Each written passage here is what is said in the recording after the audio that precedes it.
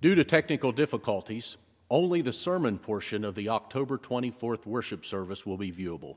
Thank you for joining us, and may God richly bless you along your life's journey.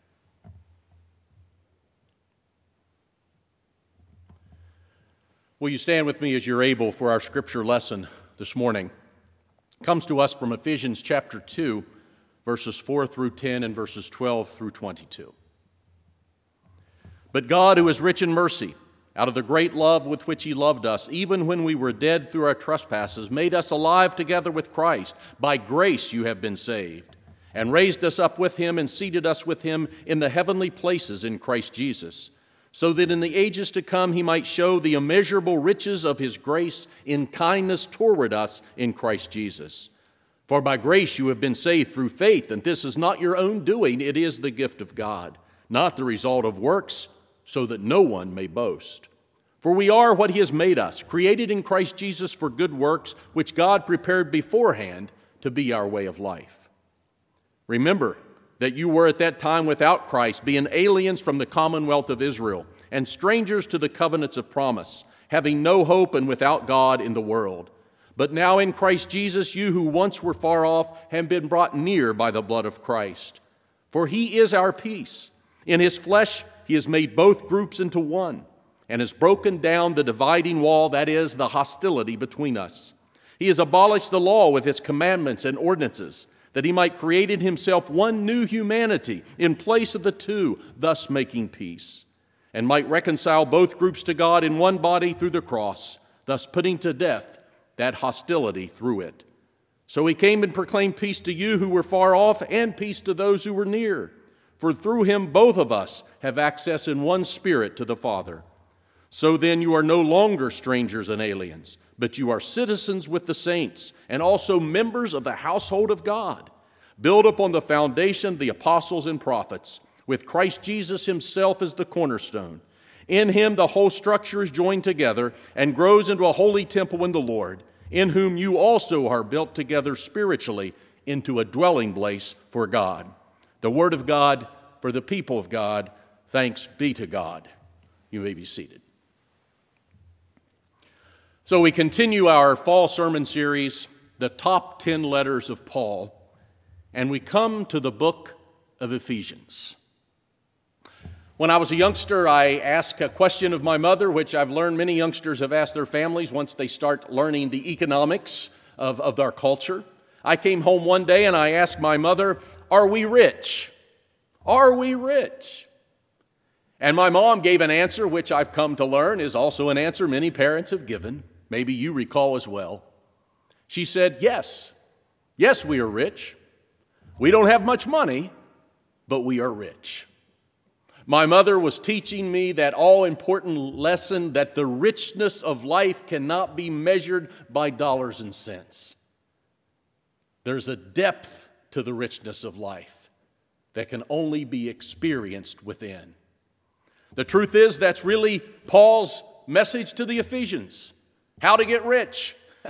How is it? What does true richness look like? How do we experience the wealth of joy and meaning and purpose that God has for us? And Paul talks about those immeasurable riches that come to us in Christ Jesus. So are we rich? Yes, we are. Here's how we can experience that richness and that wealth of joy that God desires for us. I've included an outline there in your bulletin, and outline will also appear on the screen for those who are joining by live stream. First of all, place all of your stock in God's mercy. Place all of your stock in God's mercy. That has been the foundations for generations of people that have experienced the wealth and richness of life that God has for them. They realize that they have to surrender entirely to the mercy of God. The Apostle Paul said it here in Ephesians. By grace are ye saved. The immeasurable riches of his kindness, his mercy towards us. It's that undeserved, unmerited mercy and love of God. If we go down to the river to pray and inquire in those older ways, we'll find that all of the generations before us found in the mercy of God the forgiveness and freedom that they needed to live the life that God has called them to live. You know, just this past Friday, was the 20th anniversary date of my father's death. And like many of you, I know when those dates roll around, you sort of recall memories that are significant to you. And I remember when I went into the ministry in 1980, I was making $425 a month. Well, I needed a car to make my way among those 6 churches. And so with my father's help, we went out and like any good circuit rider, we bought a horse. That is a Ford Pinto. Do you remember the Ford Pinto? Well, stripped down, kind of cheap, but affordable for me. I remember at the car lot, it was $5,000 for that Ford Pinto. Well, because of graduation gifts and gifts from relatives and others, I had about $1,000 saved up. So I was $4,000 short. And so my dad said to me, I'll tell you what, I'll loan you the $4,000, and then you pay me back $100 a month until it's paid off. That's what I did. I would get my check, I would write a check for $100, send it to my dad. I did that for an entire year. After a year had gone by, I remember my dad wrote me a letter. You still wrote some letters in those days. I went down to the little country post office, I got the letter, and I opened it up, and my dad had scrawled a note, and it simply said, "You owe no more, paid in full."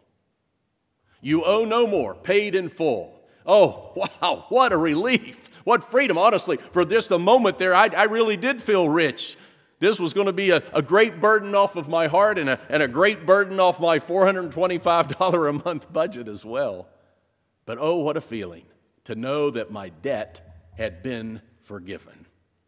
In essence, friends, that's what it means to put all of our stock in God's mercy. The gap between where we are and where we need to be with God, we cannot bridge that gap ourselves, but God has taken care of us.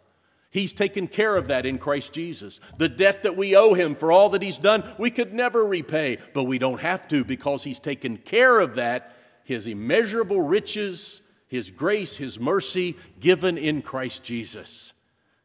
Friends, the true richness of life can only be found in a connected relationship with God. But we cannot connect ourselves. We can't bridge that opening. We throw ourselves at the feet of God's mercy and realize that it's been paid in full. The debt is covered. The gap has been bridged. And friends, that's the foundation. That's the beginning point of the walk of discipleship. And that's the beginning point of discovering the richness of life, the wealth of joy that God has for you. Secondly, open yourself to the bonds of peace. Open yourself to the bonds of peace. Notice there that it says in verse 14, speaking of Jesus, "For He is our peace. In His flesh He has made both groups into one and has broken down the dividing wall," that is the hostility between us. And then Paul goes on to talk about the peace that Jesus Christ brings. Friends, that's what God desires for our life, not only to live in peace with God, but to have a bond with one another that enables us to live at peace with one another. This is God's desire for humanity. Notice He says He has created one new humanity in Christ Jesus. And as the Church of Jesus Christ, we're called to represent that kind of peace to the world. The dividing wall of hostility has come down. Remind me of the story of James Messenger. Messenger tells the story of moving to Florida into a neighborhood, wife, 2 kids. He said he moved into the neighborhood and there was a fence between he and his neighbor. And the fence had kind of a hole in it. There were some missing boards, one of those taller privacy fence. So he wasn't sure, is it my fence? Is it the neighbor's fence? I'd like to repair it. And so he said he went over to introduce himself to his neighbor. A Hispanic gentleman answered the door. And he introduced himself, said, "I'm James Messenger. My family and I have just moved here. I just wanted to know whose fence that was because I noticed there are a couple panels missing and I would like to repair it if it's mine." And the gentleman said, "Well, actually, that fence was erected by the person who lived there before you because he didn't like living next to people like us. But," he said, "our kids like to play, so they're the ones that every now and then would just kick those boards open and they'd crawl through back and forth playing with one another because they were about the same age." Messenger said he went home and he thought about this for a moment and he thought to himself, you know what, I'm not going to repair that fence. I'm going to take it down completely. And so that's what he did. He tore down that privacy fence. And he said, you know, 2 backyards together can really create a wonderful space for some good football games when kids are playing. They create a wonderful space for a soccer field. 2 backyards together, plenty of space for a baseball game or for a game of catch. So much better living without that fence, Messenger said. And friends, that's true in our lives today. We know what it feels like. I know deep inside we do. We know what it feels like to live with a sense of peace towards others. And we know what it feels like inside, the agitation that happens when there's animosity in the air. When there's animosity in the air, we're all agitated and anxious. But when there's peace, there's a calm and there's a comfort. Friends, if you want to experience the richness of life that God has for you, the wealth of joy that God desires for your life, then open yourself to the bonds of peace with God, with one another, and let us represent those bonds of peace in our world today. Third, the Apostle Paul highlights, realize that mutuals are the key to meaning and purpose. Now, Darrell and others who have been in the financial world, they would perhaps argue about mutual funds, but they can't argue about this kind of mutual, because the mutuality that Paul talks about is a mutual faith in Jesus Christ, a mutual service, a mutual devotion to Him. Realize that that kind of mutuality together is the key to finding meaning and purpose. Notice in verse 21, Paul said, "In Him the whole structure is joined together and grows into a holy temple in the Lord, in whom you also are built together." That is, you're built mutually into a dwelling place for God. Have you ever thought about that? You are a dwelling place for God in our world. We as the Church of Jesus Christ, we are to be a dwelling place for God. When you go to work, when you go to school, when you go into your various social arenas, you are a dwelling place for God. How are we doing? Those mutual moments, my friends, that mutual service and dedication to God truly is the key, one of the keys to richness, to the wealth of joy that God has for us. You know, in all my days, growing up with getting a couple TV channels on rabbit ears, I never thought that there would be a whole network devoted to food. A whole network devoted to food. But there it is, the Food Network. I love food. I don't necessarily like that channel, but because my wife likes the channel, and certainly if my daughter's visiting, they outnumber me 2 to 1. We're going to be watching some shows on the Food Network. And then the more I watch it, there are some of those programs that I like. You know, Beat Bobby Flay. I like that show on the Food Network, Beat Bobby Flay. I like Barefoot Contessa. I like Pioneer Woman. I like Trisha Yearwood's Southern Kitchen. I like watching it because I'm always hoping that her husband, Garth Brooks, might show up because he's one of my favorite country singers. And then there's always the diners, drive-ins, and dives. You can tell that I've spent more than my share of time watching the Food Network. I could actually list for you many other programs there. But regardless of the program, one thing's consistent, and I've heard this in various ways from these hosts. That is the most enjoyable part is after the food's been prepared and everything's there, is that mutual moment when they sit down at table and enjoy the nourishment that's in front of them. That mutual moment is the most joyful part of any of those programs. And so it is in our lives, friends. One of the most meaningful, purposeful things that we engage in should be this mutual moment of worship, should be the mutual moment that we go forth to serve, should be the mutual faith that we share in Jesus Christ, the mutual ministry, the mutual efforts on behalf of Christ, the mutual endeavors, the mutual focus that we have, our mutual desire to glorify God. That sense of mutuality can bring that depth of richness to our lives and help us to experience again the wealth of joy that God has for us. Realize that kind of mutuality, it's so key to having meaning and purpose. And then finally, risk investing in the futures that God has already planned. Now, I know futures in the financial market, that's a very risky investment, But the future here is a future that is in God's hands. Therefore, we can take the risk of faith to lean into the future that God has in mind for each and every one of us. What a wonderful thought. God already has our future. Did you hear that in verse 10? The Apostle Paul says, "For we are what He has made us, created in Christ Jesus for good works, which God prepared beforehand to be our way of life." I have to tell you, my friends, as a pastor during these times, that's been one of my favorite verses in the letters of Paul. To think that God is already running ahead of me, running ahead of us, preparing the way, because coming out of this pandemic, wondering what's ahead, how to minister, how do we help reestablish people's patterns of attendance. You know, if I sit on the couch for a year and a half, it's going to be tough for me to get back up and start an exercise program. And so it is when it comes to church. How do we help reconnect?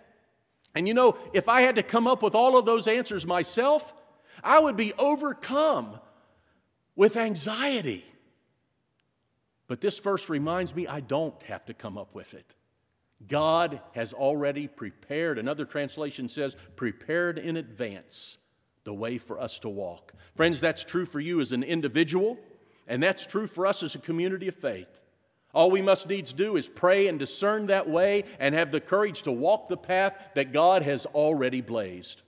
You know, when I lived in Morgantown, ran more regularly, mostly walk now, but then I ran regularly. And I was a part of a running group. About once a week, we would have what's called a hash run. Now, if you've not been familiar with running groups, you probably have no idea, but a large group of us would gather, give a couple pieces of sidewalk chalk to the person who would serve as the hare or the rabbit.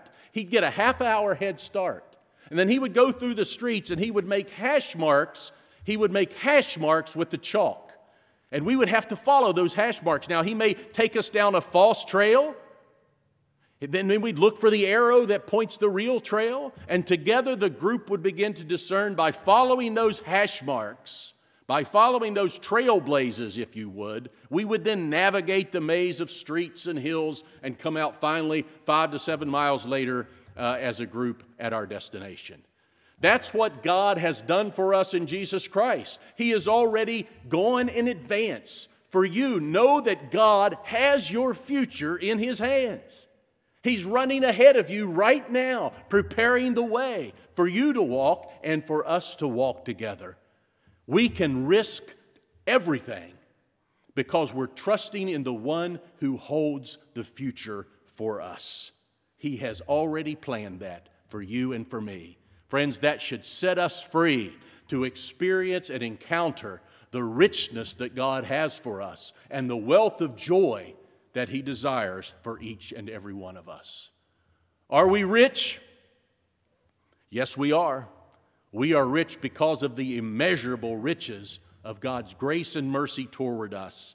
We are rich because He desires for us to live in peace with Him and with one another. We are rich because He invites us to engage in a mutual faith and service to Christ. And we are rich because we have a God who loves us and already is preparing the way in the future for us to walk.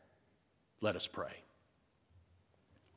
Lord God, we give You thanks and praise that in Your Son Jesus Christ, we can experience the depth and richness of genuine, authentic life. In and through Your Son, Jesus Christ, we can encounter a wealth of joy and meaning and purpose. Forgive us for those times in which we have preferred other ways or given in to the expectations of this world or their definitions of what richness involves.